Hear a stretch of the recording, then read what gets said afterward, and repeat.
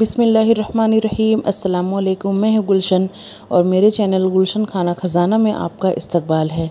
तो फ्रेंड, आज मैं आपके साथ बहुत ही डिलीशियस रेसिपी बनाने वाली हूँ और शेयर कर रही हूँ मैं आपसे। आप अपने फीडबैक ज़रूर दीजिएगा कि आपको ये रेसिपी कैसी लगी है। तो ये रेसिपी झारखंड की मोस्ट फेमस रेसिपी है जिसका नाम है चरपा। अक्सर ये रेसिपी चावल से बनाई जाती है, चावल और मटन से, लेकिन आज मैं आपको सूजी और मटन से बनाने के लिए बता रही हूँ।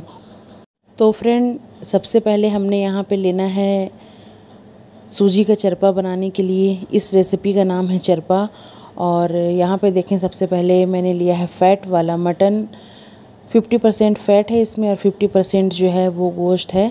मटन मैंने लिया है और ये है 500 ग्राम मटन फ़ैट के साथ।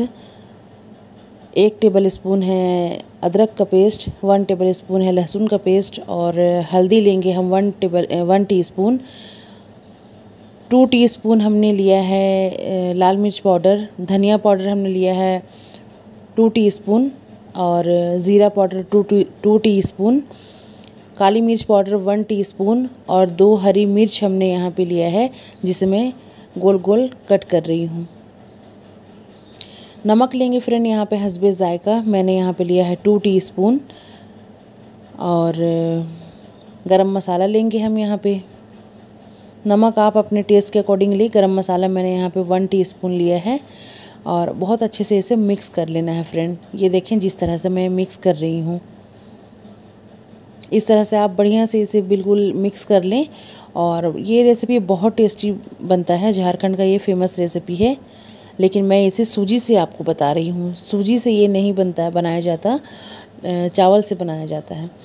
और ये देखें, यहाँ पे मैंने बारीक बारीक टमाटर लिया है, 2 पीस बड़े साइज़ का। हरा धनिया है।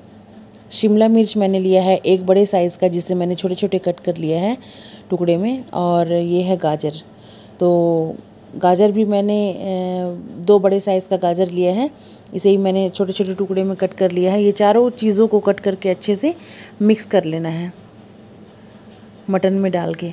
और ये है सूजी। आप सूजी मोटा या पतला ले सकते हैं, यानी कि महीन या मोटा ले सकते हैं यहाँ पे।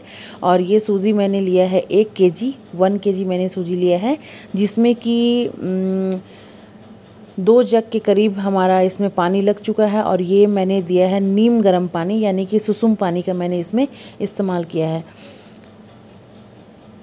तो फ्रेंड, यहाँ पे जो है ना, नमक डाल के सिर्फ सूजी को घोल तैयार करना है सूजी का एक। तो यहाँ पे देखें 3 टीस्पून मैंने यहाँ पे नमक ऐड किया है और पानी डाल के मैंने बहुत अच्छे से इसका पेस्ट बना लिया है। ये देखें इस तरह से। बस आप पानी और नमक डाल के इसको घोल दें, अच्छे से मिला दें।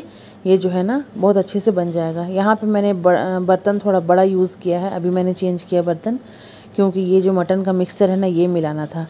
ठीक है, तो मटन का मिक्सचर जो है ना, ये आपको मिलाना है कोई बड़ा बर्तन में लेके, ताकि अच्छे से मिक्स हो जाए। ये देखें आप, जिसमें मैंने शिमला मिर्च, मटन मसाला और गाजर, हरा धनिया, ये सब चीज़ मैंने ऐड किया था। ये देखें बहुत ही अच्छे से ये मिक्स हो चुका है फ्रेंड। इस पॉइंट पे आप नमक टेस्ट कर सकते हैं, लेकिन मैं इफ्तार के वक्त बना रही थी, इसलिए मैं नमक टेस्ट नहीं कर पाई। लेकिन माशाल्लाह बहुत परफेक्ट नमक था हमारा सूजी का चरपा में।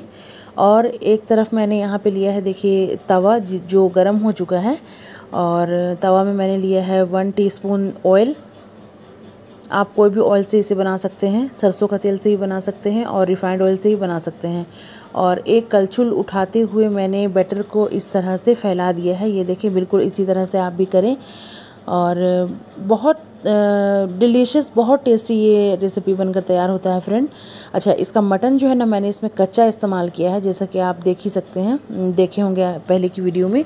तो इसलिए मैं इसे लीड लगा के पकाऊंगी, ताकि अंदर तक ये जो मटन की पीसेस हैं ये अच्छे से गल जाएं। सब्ज़ी तो गल जाएंगी, कोई दिक्कत नहीं, वो तो नहीं भी आप अगर लीड लगाएंगे तो वो गल जाएंगी, मुझे पता है।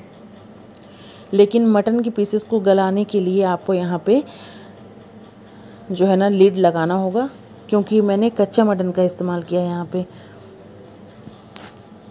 ये रेसिपी को फ्रेंड आप इफ्तार में ज़रूर बनाएं। ये बहुत टेस्टी, बहुत मज़े का लगता है, बहुत मज़े का बनकर तैयार होता है। ये देखें, इस तरह से घुमा घुमा के अच्छे से पलट पलट के आप इसे सेक लें बहुत ही अच्छे से। जितना अच्छे से आप इसे सेकेंगे ना, ये उतना ही टेस्टी लगेगा। ये देखें, बिल्कुल इस तरह से फैला लें। यहाँ पे आप एक कलछुल बैटर लेके और इस तरह से आप फैला सकते हैं। अगर आपसे कलछुल से नहीं होता तो आप हाथ से कर लो, जैसे मैं कर रही हूँ हाथ से। मुझे सेटिस्फाई नहीं होता कि मैं कलछुल से करूँ, इसलिए मैं हाथ से लास्ट में ज़रूर इसे फैला देती हूँ। और लीड लगा के बहुत ही अच्छे से इसे पका लेना है अलट पलट करते हुए। ये देखें फ्रेंड, बिल्कुल इसी तरह से आप पकाएं जिस तरह से मैं बता रही हूँ। और मीडियम फ्लेम पे ही आप इसे रखें ताकि इसका जो मटन है ना वो अच्छे से गल जाए। और फ्रेंड यकीन मानिए, ये रेसिपी बहुत टेस्टी बनकर तैयार होता है। आप इसे रेगुलर डे में नाश्ते के तौर पे भी सर्व कर सकते हैं, शाम में भी चाय के साथ आप सर्व कर सकते हैं, और इफ्तार के वक्त भी आप सर्व कर सकते हैं। तो यहाँ पे फ्रेंड देखिए, मैं डिप भी बनाई थी। ये दही मेयोनीज़ और हरा चटनी का जो डिप बनता है वो मैं बनाई थी। इससे पिछले वाला वीडियो मैंने ये डिप का वीडियो शेयर किया है आपके साथ। बहुत टेस्टी, बहुत मज़े का बनता है। और ये देखें फ्रेंड, यहाँ हमारा सूजी का चरपा बनकर तैयार हो गया था। बहुत ही डिलीशियस रेसिपी है ये। ओके फ्रेंड, फिर मिलती हूँ किसी नेक्स्ट वीडियो में। तब तक के लिए अल्लाह हाफिज़।